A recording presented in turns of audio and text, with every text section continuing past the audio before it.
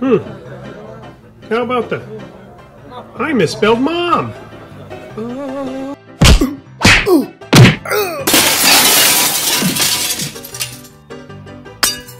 Hey there, folks. Santee from the Arizona Ghostriders here.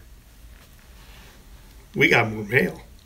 Just saw your video on education. How about one on tattoos or even hairstyles? Rick. My dear Tattoo. Well, that's a good idea, Rick. We'll do one on tattooing today, and then next week we'll do one on hairstyles. Thanks a lot. The art of tattoos has been around since about 12,000 BC. As far as the Old West goes, tattooing among Native Americans was often performed as a religious ritual or to keep track of how many enemies each warrior had killed. Martin Hildebrandt was a German immigrant who started his career as a tattooist in 1846. Soldiers from both sides of the Civil War were getting tattoos, probably as a rite of passage or to commemorate a particular battle. Martin was welcomed into their camps, where he provided images of military insignias or names of sweethearts. By 1870, he established the first tattoo studio in New York City, his daughter Nora being among one of the very first customers.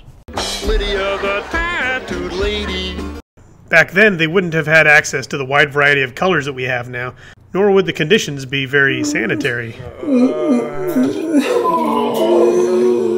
Which one of you fellers has a back team? Tattooing began with pins and ink, but by the 1880s, artists were beginning to use machines to do the job. Sam O'Reilly patented the first tattoo machine in 1891.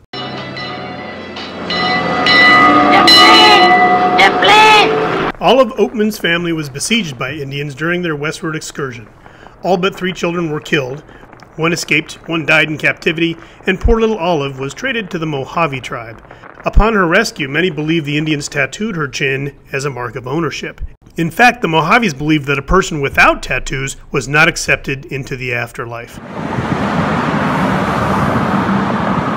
Well, therein lies another episode.